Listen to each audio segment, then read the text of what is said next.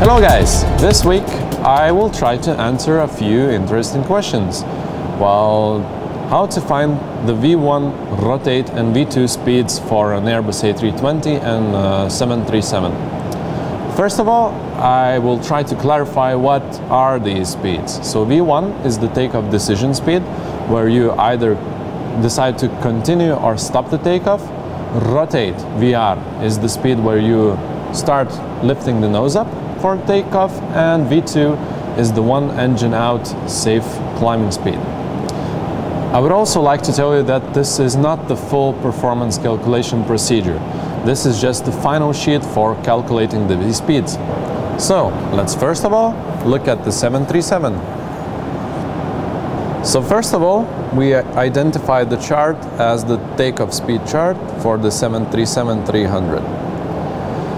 Then we go into the column reference table.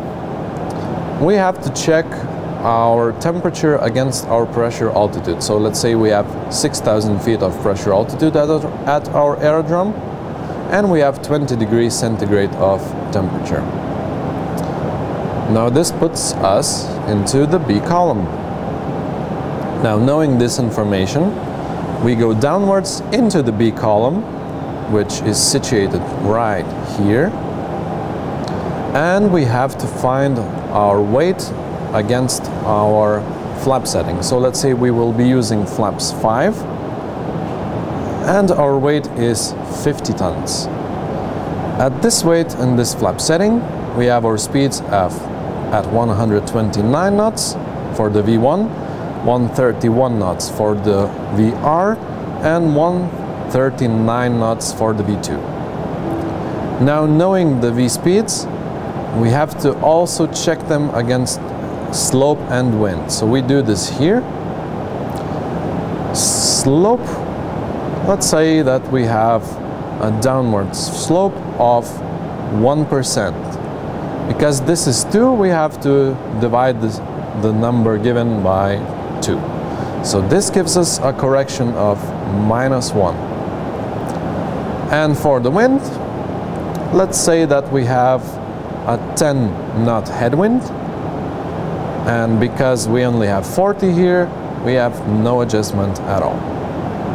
So our final V speeds for this takeoff would be 129 minus 1, 128, VR speed 131, and the V2 speed 139.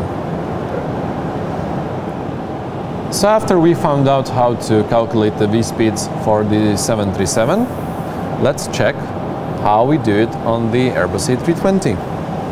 So we first of all identify the table for the Airbus A320-233 with IAE engines.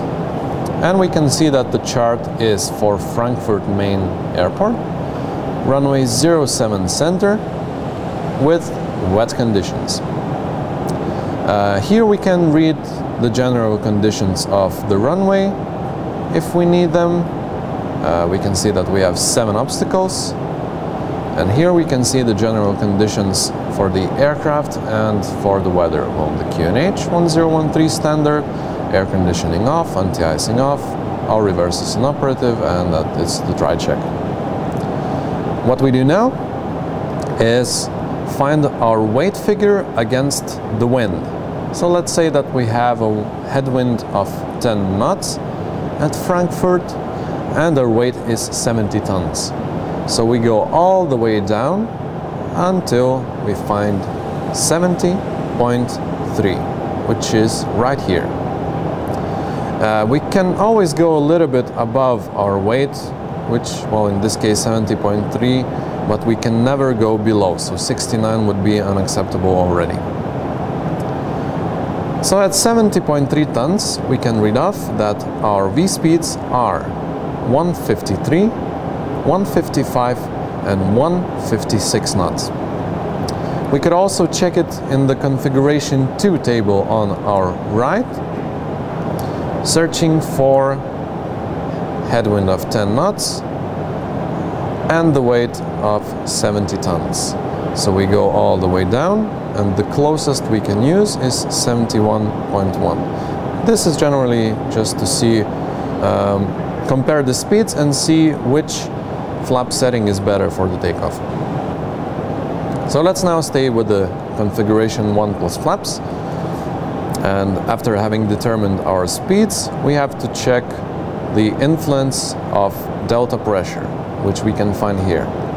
What this means is that if we have a different pressure than the standard, minus 10 or plus 10 hectopascals, we should do some corrections accordingly. And then we have the influence of anti-icing only below OAT of 10 degrees centigrade, which you can see right here.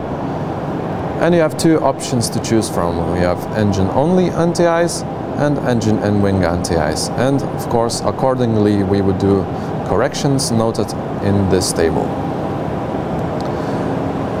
Then, what you can see is that our weight with the speeds is in the 66 degrees column. But it has this gray area here. What this means is that, well, basically we could use a flex temperature or the assumed temperature of 66 degrees centigrade, which means that the engines would think that they are at 66 degrees and act accordingly. But the gray area means that we have to go down right to here and read that the maximum temperature we could use would be 54 degrees centigrade. So no matter that we were in the 66 degrees centigrade zone, we can only use 54 max. There is some more general data here, for example, minimum acceleration height, maximum acceleration height, but this would be further determined with the performance charts and the airport charts. And the last thing I would like to note is that if we had a weight which is less than anything displayed in this chart, we would do a correction for V1, VR, V2 from the lowest figure we can use of 1 knot per 1,000 kilograms. So this is the general idea how to find the speeds for the Airbus. So I hope that it became a little bit clearer to you. How do we do this? And if you want, you can send us some more questions or comments or suggestions. Thank you very much for watching. Bye.